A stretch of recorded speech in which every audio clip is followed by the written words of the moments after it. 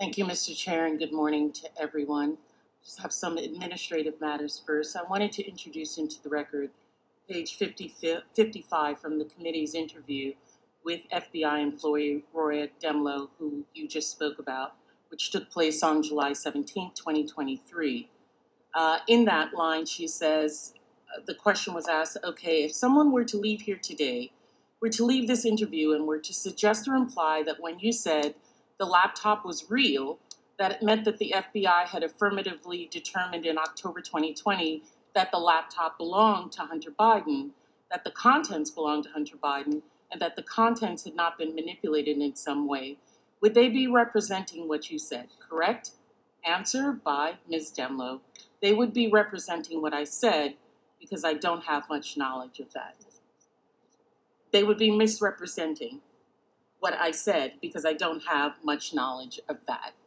Because this committee likes to misrepresent or leave off complete sentences of what individuals said, I'd like to introduce this into the record. Objection. One of the penalties of refusing to participate in politics is that you end up being governed by your inferiors. That quote is attributed to the ancient Greek philosopher Plato, and I thought that was an appropriate way to begin this short video. This is a clip that's gone somewhat viral on the internet the past few days from a recent House committee hearing on weaponization of federal government. But think about what we're talking about here. The weaponization of federal government. That means the federal government is overreaching themselves and stepping on the rights of human beings, of citizens of the United States. We're not just talking about Democrats and we're not just talking about Republicans. We're talking about people in general. The speech that they're saying is the federal government's going out there and saying, no, you can't say this. No, you can't say that. So this has become a problem. That's the purpose of the hearing. I think everyone can get behind that, right? Well, not Stacey Plaskett. Thank you, Mr. Chair, and good morning to everyone. Just have some administrative matters first. I wanted to introduce into the record page 55. Okay, so she flubbed the page number. Did you hear that? She said 55. May sound like I'm being nitpicky, but that is going to come up again. The committee's interview with FBI employee Roya Demlow. Roya Demlow. Who's Roya Demlow? Let's get a little background here, okay? Here's an article from Yahoo News. Look at this headline. FBI official testifies agency knew Hunter Biden laptop was real. And that person's name, that FBI official, is Laura Demlow. She just said Rory Demlow. Like, she can't read the word Laura. You know, Stacey Plaskett, she's been in law for years. The letter of the law, you know. She can't get the letters right on the word Laura. Page number. Section Chief of the FBI's Foreign Influence Task Force, Laura Demlow, participated in a transcribed interview before the House Judiciary Committee and its subcommittee on the weaponization of the federal government on Monday and revealed details of how the Bureau conditioned social media companies to believe the Hunter Biden laptop was Russian disinformation despite knowing it was legitimate. So did you catch that? The FBI knew that the Hunter Biden laptop, which Trump's lawyer, Rudy Giuliani, had originally exposed to the public, someone they're trying to disbar right now, by the way, maybe you can see why. Turns out they were, the FBI was instructing social media, Twitter, Facebook, etc., to censor people that were telling the truth about the laptop. And people who were calling it Russian disinformation were the only ones allowed to speak about it. Turns out it wasn't Russian disinformation. So Stacey Plaskett is trying to reinterpret what Laura Demlow said, and that's what she's entering into the record right now. She's trying to defend the federal government on this issue. You know, what is the establishment? I mean, if it isn't the federal government, and she's up there defending that. I mean, does that even make her a Democrat? Is she really standing up for people?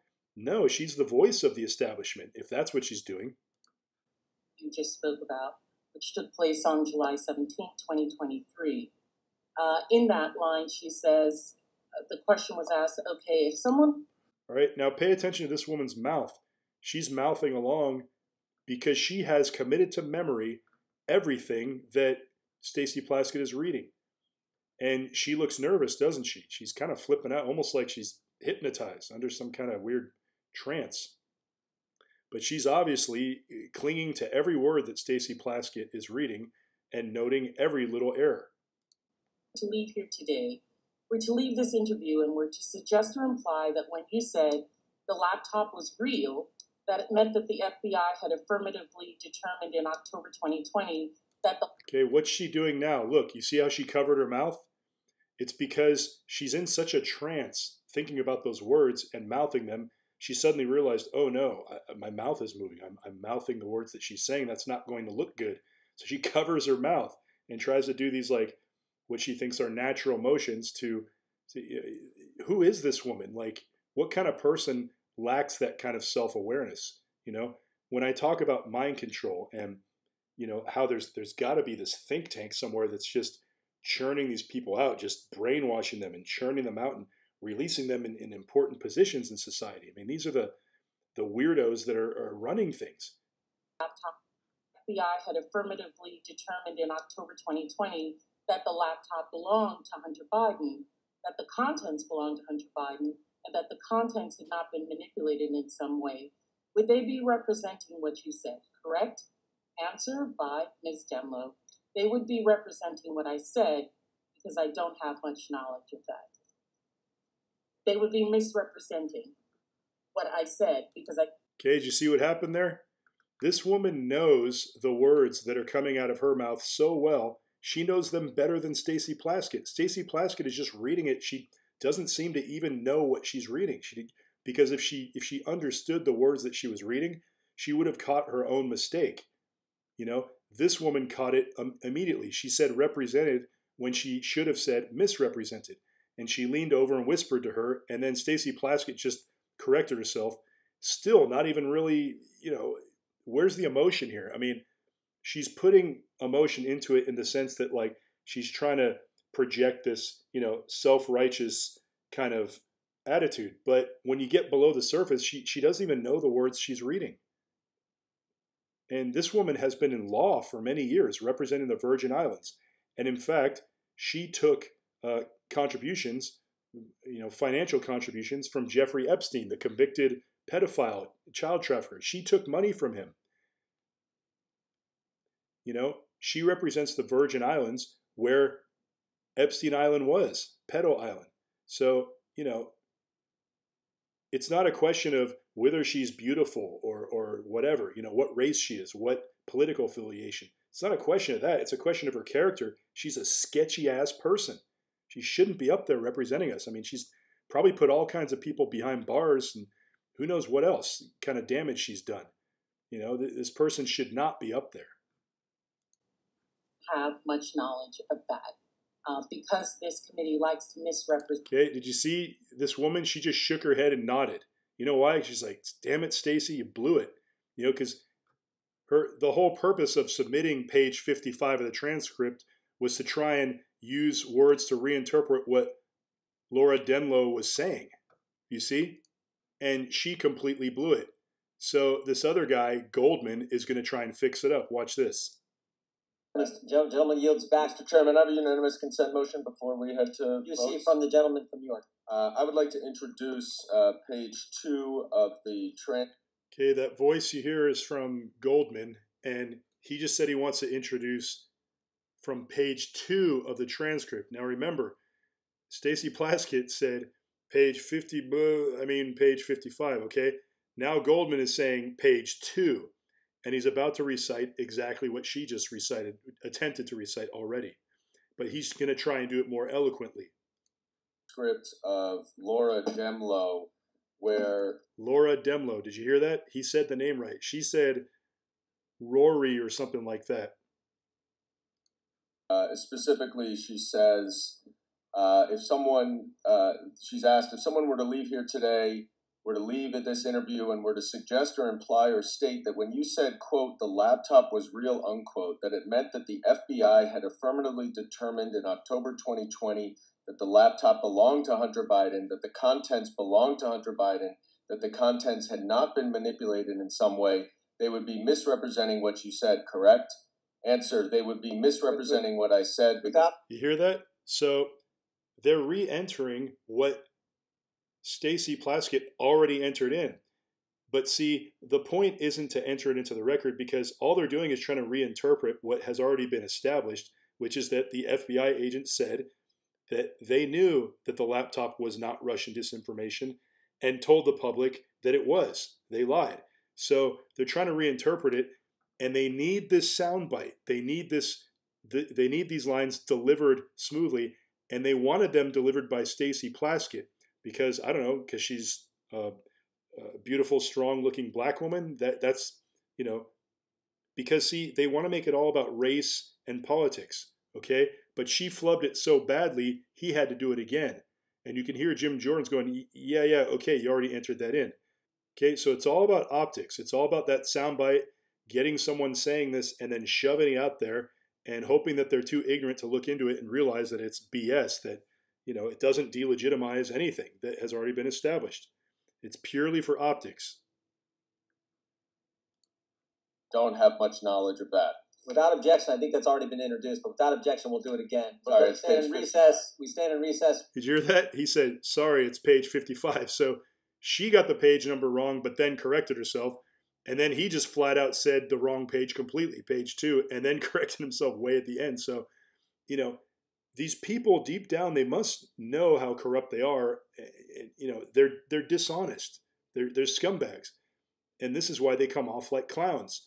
But see, you kind of have to pay attention to what's going on to realize what they're doing.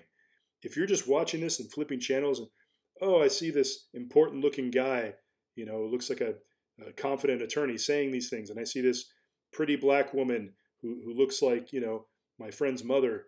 And, she, you know, they must be right about everything they're saying because the way they're delivering it. But you break down what they're saying and it falls apart because that's what it's all about for them. It's all about the optics. It's all about you looking at them and judging them visually and not thinking about what they're saying. That's what they want. That's why they're promoting all of these stereotypes in society. They don't want the truth out. They don't want people aware of the truth. I believe we have crashed craft, stated earlier. Do we have the bodies of the pilots who piloted this craft? As I've stated publicly already in my News Nation interview, Biologics came with some of these recoveries. Yeah. Were they, I guess, human or non-human biologics? Non-human, and that was the assessment of people with direct knowledge on the program I talked to that are currently still on the program. And was this documentary evidence, this video, photos, eyewitness? Like, how would that be determined? The specific documentation I would have to talk to you and Skip about. Operation and a string of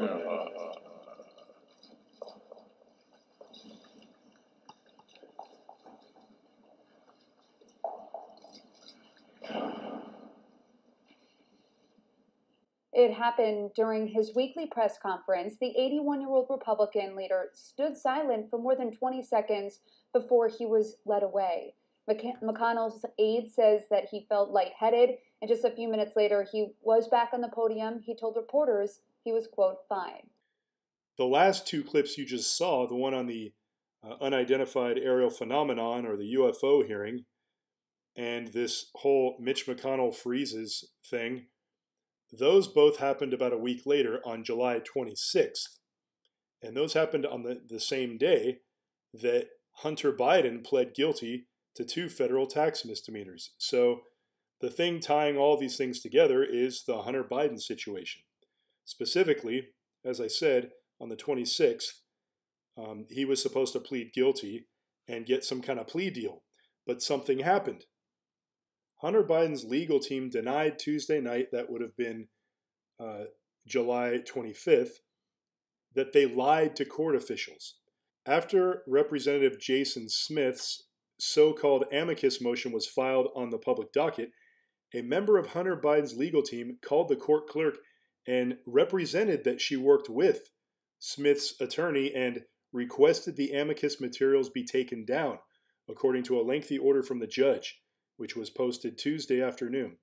The judge, who said she consulted with the clerk's office to figure out what happened, said, "It appears that the caller misrepresented her identity and who she worked for in an attempt to improperly convince the clerk's office to remove the amicus materials from the docket. So basically, Hunter Biden's people tried to pull a fast one and pretend they were the opposite team to get something removed that they didn't want the judge to see. And the judge caught them and told them, nope, I'm not going to accept the plea bargain now. And the purpose of Hunter Biden, wanting this plea bargain was because it basically busts him for lower crimes and avoids the much larger crimes which involve his father, the president. Okay, so this is a big, big deal. And people make jokes. When there's a big deal, all of a sudden, look up at the sky, it's a UFO. Okay, so I don't think it's a coincidence that the same day that Hunter was going to plead guilty and then decided to plead not guilty because the plea bargain was withdrawn because of the hanky-pank of his own team, that's the same day that we get a UFO hearing, which was basically a nothing burger. There wasn't anything new revealed in that hearing other than an official admitting on camera that they found a downed ship with non-human entities on it, or whatever whatever words he used, biological materials. So I don't think it's a coincidence that happened and this Mitch McConnell freezes thing. Now, if you read the article on this, I guess Mitch McConnell has a history of this. I mean, he's ancient. The guy's decrepit. He shouldn't. Again, these people get in office and they stay in office not because of far right people and far left people. I think it's people that are just evil and don't really care about either side. We just view them as extremes of their respective parties because we don't know what else sense to make of it. But, again, this is what happens while our backs are turned and we're saying, I don't care about politics. They put these corpses in front of us and go, there you go, there's your man. Now, I just want to point out one more thing about this weird Mitch McConnell freezing thing. Watch what happens here. Look, when you watch the whole clip, look at this lady, the lady that shows up and taps his arm. Watch this. It's so weird. After finishing the NDA this week, it's been good bipartisan cooperation and a string of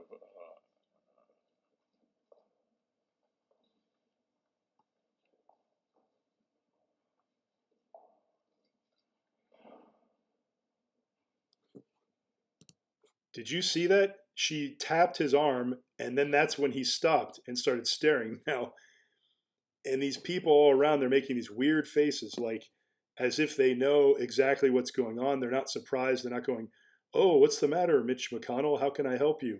They're not saying that. They're just kind of looking down like, okay, here he goes again. Or is this some kind of mind control tap where, okay, Mitch, when I tap you, your brain's going to freeze, like it goes into a trance. Or another thing it could be is it's just literally an act to create just another diversion story like the UFO story to, just so the news has something to talk about that's extremely bizarre and get people looking at different directions so they're not focusing on the Hunter Biden thing. I don't know. You decide what you think.